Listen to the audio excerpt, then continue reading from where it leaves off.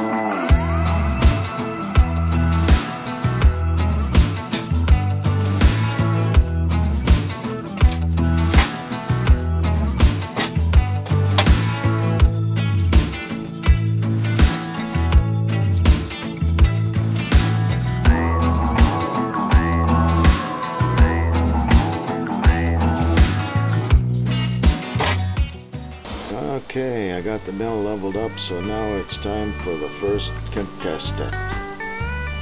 We'll take this little hard maple log. She's been waiting here patiently for a long time, so let's get this baby on the mill and get going.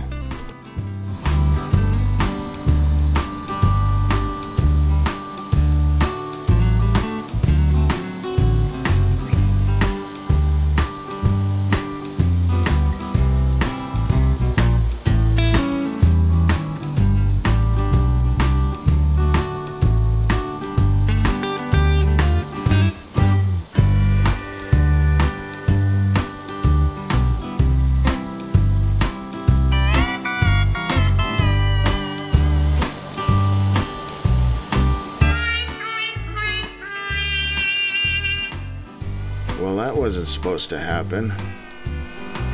Guess I need to position this log a little bit better on the log lifters. It's kind of slanted down a little bit.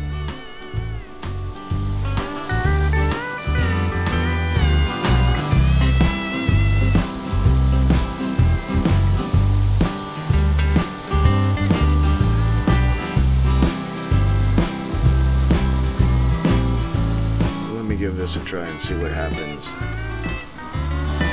There we go, that's much better. This bark is really dirty on here from skidding the log. If I don't get this dirt off of here, it's gonna dull my blade in no time. Fortunately, the bark's pretty loose from sitting here for so long.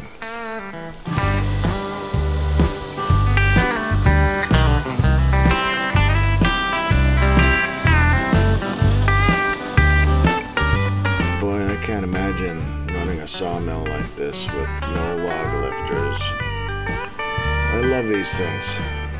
Oh yeah.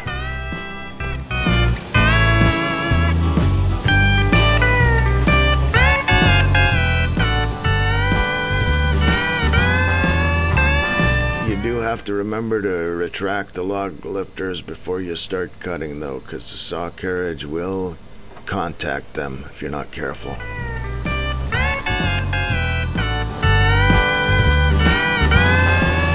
Reversible log turner is a nice touch on the B20 sawmill as well. Love it.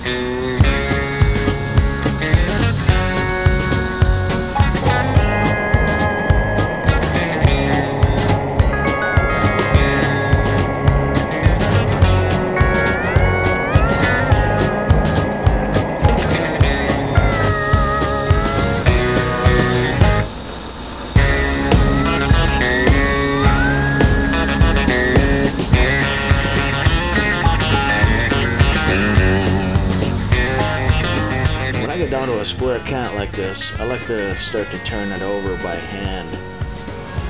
An hydraulic log turner tends to gouge up the finish on the cant, so I prefer to turn it by hand.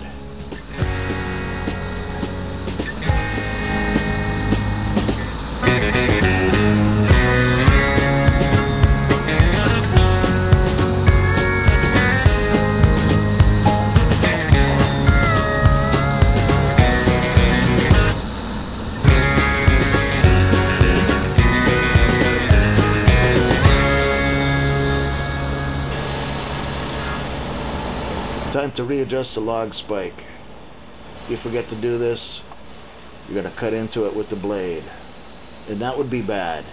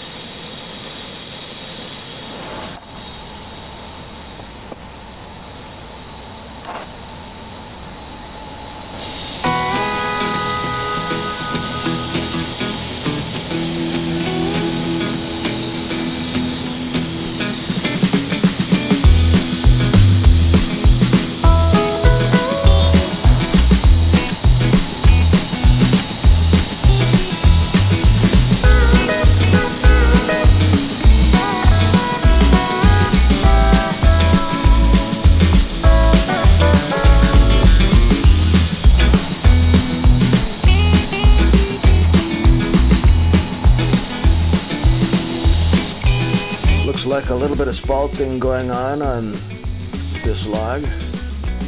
Not too shabby.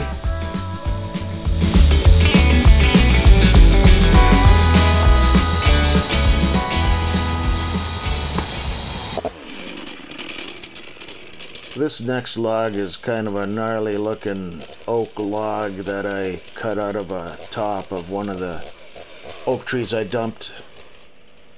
And this log is so crooked I'm gonna have to cut it in half to get it to go on the mill. So I've got to just trim these little edges off of here and then cut this baby in half. And obviously it's gonna be short. It's gonna be way shorter than what the big sawmill would take, but that doesn't matter to me. I can get something out of this log. So here we go.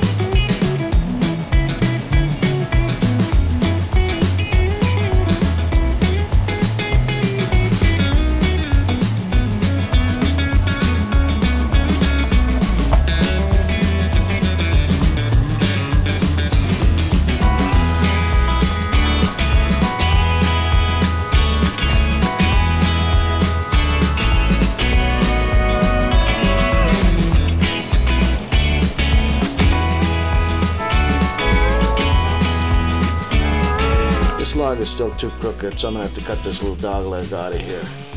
Needs to be a little bit straighter on the mill.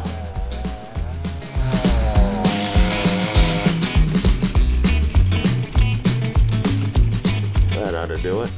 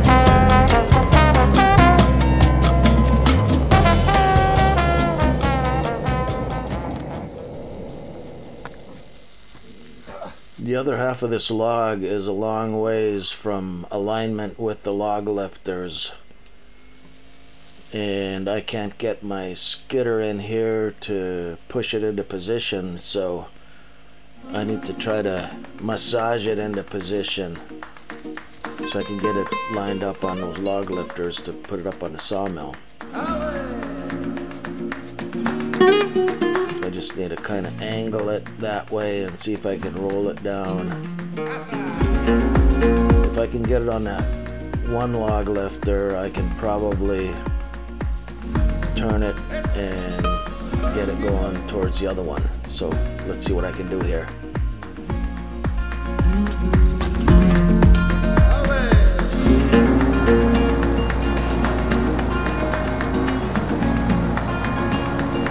So I got it on the one log lifter. Now I'll turn it and roll it towards the other one. Let's see what happens here.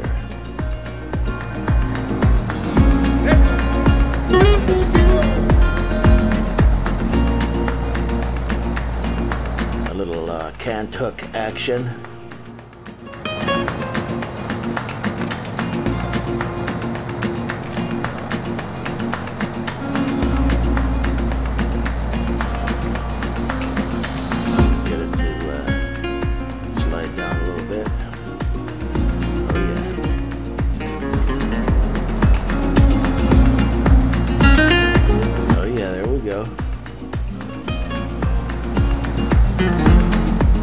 That's what I'm talking about.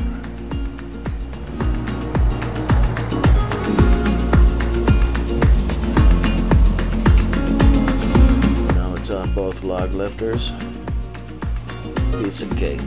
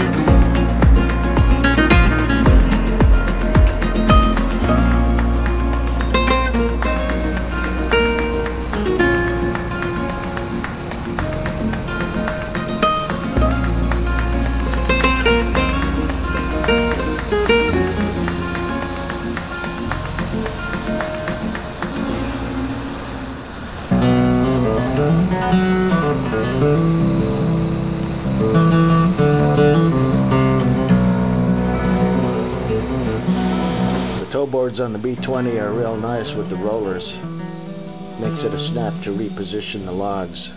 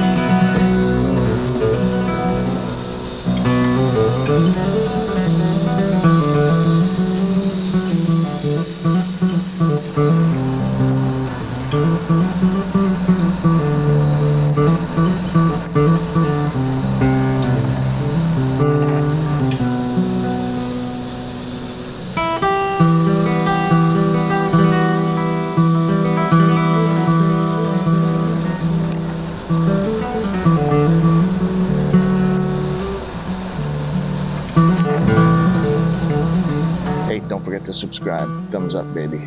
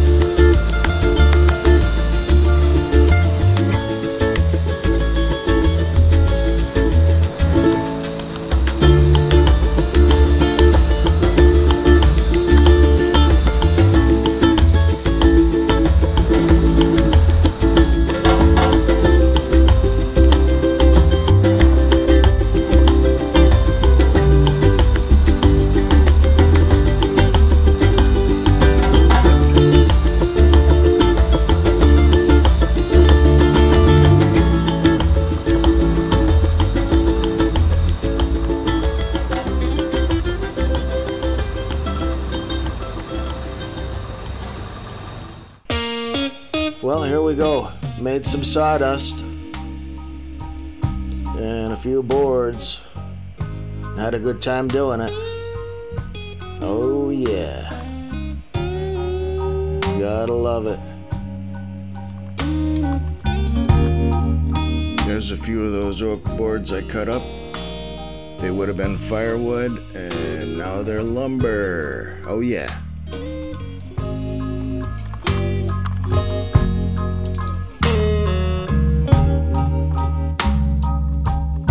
Nice to be able to salvage some usable lumber from what would have been firewood.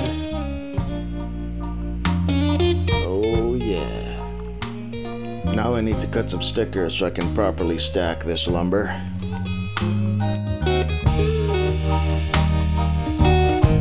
think I'm gonna call it a day for right now though. I'll come back another day and finish this up.